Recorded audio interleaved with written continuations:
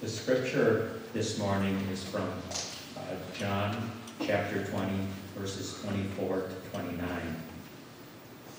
Thomas, the one called Didymus, one of the 12, wasn't with the disciples when Jesus came. The other disciples told him, "We've seen the Lord."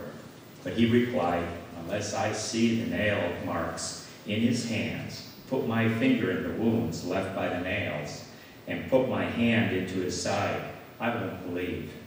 After 8 days, his disciples were again in the house, and Thomas was with them.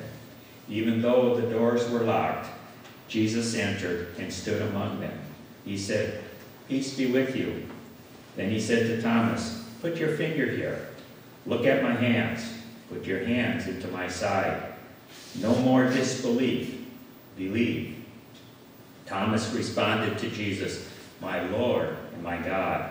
Jesus replied, "Do you believe because you see me? Happy are those who don't see me yet and yet believe." So ends the reading.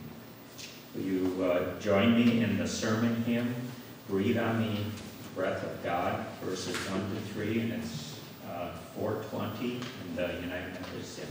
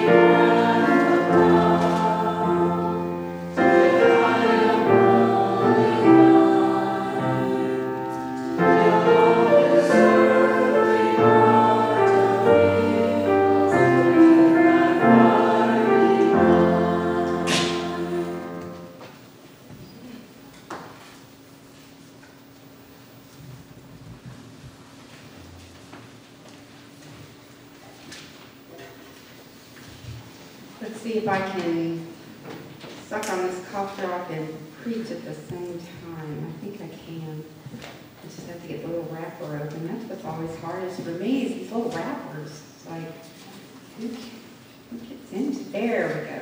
Okay. Resurrection. Resurrection is not a one-time event and then it's done, in my opinion. Resurrection is a process. It takes time. It's something that we grow into. It's a way of being, and it's a life to be lived. That's why I say it's not just a one-time thing and then we're done and it's over. It's a way of being. That's why one of my favorite poets, Wendell Berry, I love his poem that says, "Practice resurrection." Resurrection is something that we maybe commit to every day. We grow into becoming resurrected people through our relationships, through our circumstances, through the events that you all and the people and the tragedies as well as the blessings that you all shared with us this morning. None of those things are wasted. All of those are part of our growing into resurrection and becoming resurrected people. And as we've heard in some of the requests today, it is not easy. Some days are so hard, we don't know how we're going to get through them. I wonder, I know I used to do this, I think about it more, but I wonder sometimes we come to Easter service and we have all the beautiful flowers and we hear the trumpet music and we sing the celebratory hymns of Easter, and then we wake up on Monday and it still feels like Good Friday. I mean, it's like, what's changed? I thought I would feel different. Well, faith isn't about feelings.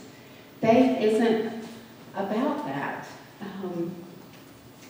Faith is about taking each moment, each event, each situation, the joys and the sorrows, and asking God to help us put those into our lives in new ways. The resurrection didn't fail when Cordelia died last Wednesday. The resurrection didn't fail when loved ones were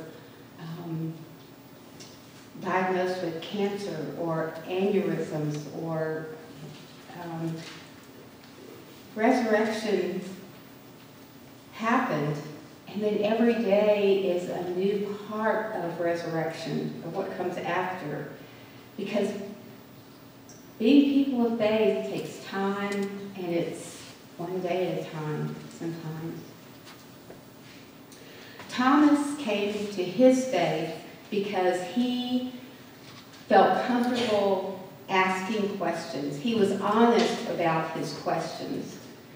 Sometimes I think we think, you know, if I question, then I'm not being faithful, or my faith isn't real. But that doesn't seem to me to be the way Jesus dealt with Thomas. And I think Thomas is a good story for us to know, because Jesus said, yeah, here I am. If you want to touch the places where the nails were, go ahead.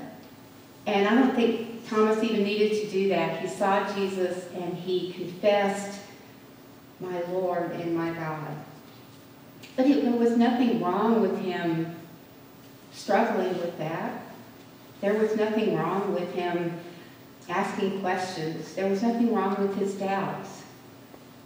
We all have doubts. And God takes that in, our doubts, our questions, our anger, our frustration, our how could this have happened, our pain. He takes that into God's self. And it's a process. It's a process of our becoming followers of Jesus. The fact of the empty tomb is a starting point of the resurrection story. And whatever realities and facts that we woke up to Monday morning, Tuesday morning, Wednesday, Thursday, Friday, Saturday, today, those are also starting points of the resurrection story.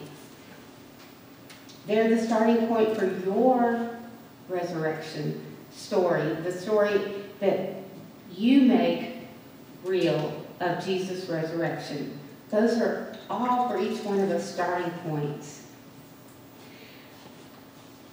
The sermon title, some of you probably thought, did Kathy lose her mind? Get on with becoming believing.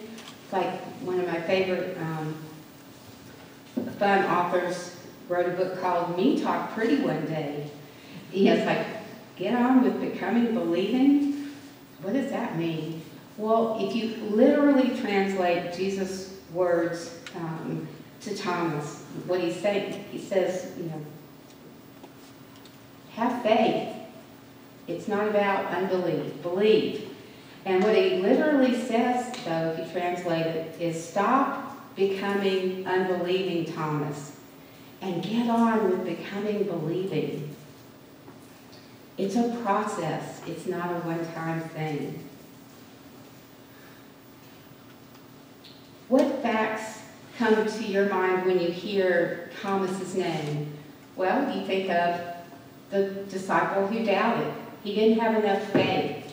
There was something kind of wrong with him. He was less than. He didn't measure up. And that's what I think. It's like, but then I think, wow, he had witnessed the horrible death of his dearest mentor, maybe his dearest friend, he didn't know what to, well, he was in shock, as Cordelia's family was in shock. He didn't know what to think about, what to hope for, what was going to make sense.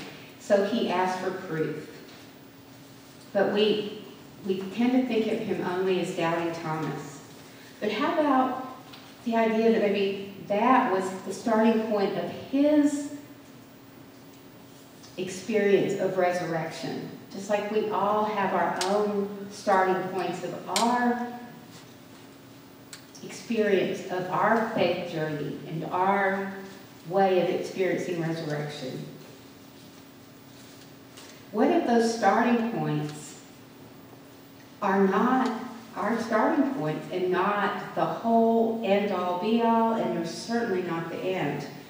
And maybe the best illustration of this is, how many of you know what happened or what Thomas did after he had that experience of the risen Lord in that upper room?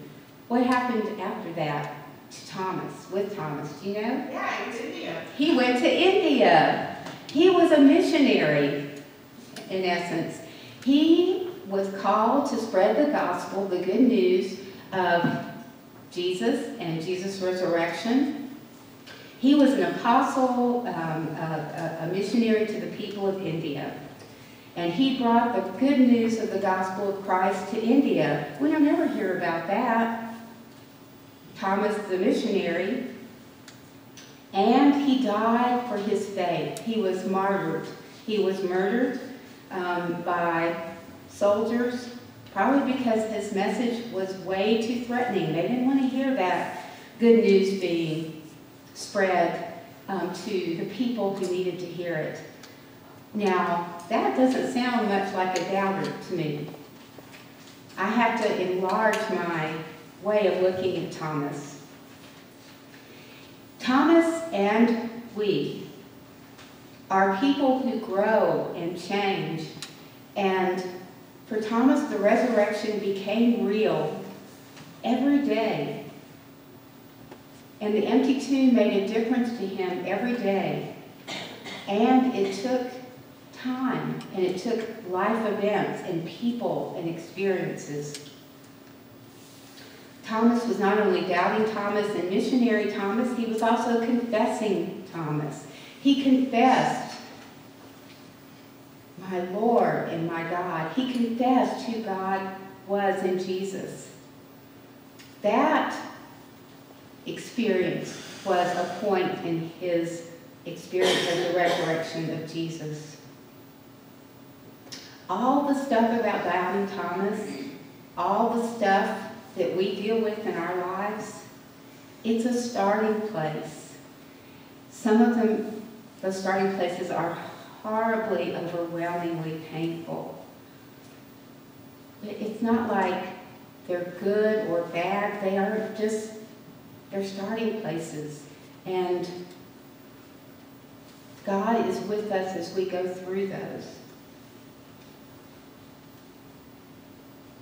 All of us want to do what those early disciples of Jesus did, lock themselves in a room, protect themselves, and keep themselves safe. That's the first disciples that Jesus visited without Thomas being present. 8 days later, Thomas was back in that room. Makes sense to me. Their loving Savior, their mentor, their friend, had been killed brutally, and they thought, they're going to come after us. We've got to hide. We've got to be safe.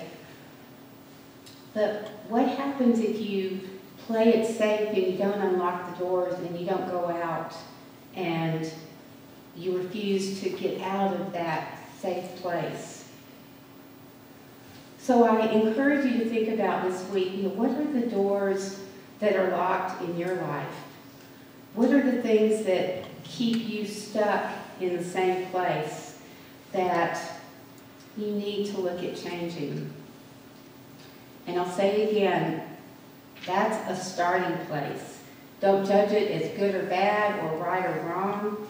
It's where you are, and God loves you and accepts you that wherever you are. And Jesus is going to show up. Jesus shows up and he loves you, and nothing can keep him away, nothing can keep him out. And he says, I'm here. Open the doors, unlock those doors, come out, and let me be with you. So, remember that when Jesus came into that room, that hiding place where the disciples were, he breathed on them peace and life and hope and courage and strength. And he breathes that into us. And that breath of peace is a key to unlocking the door.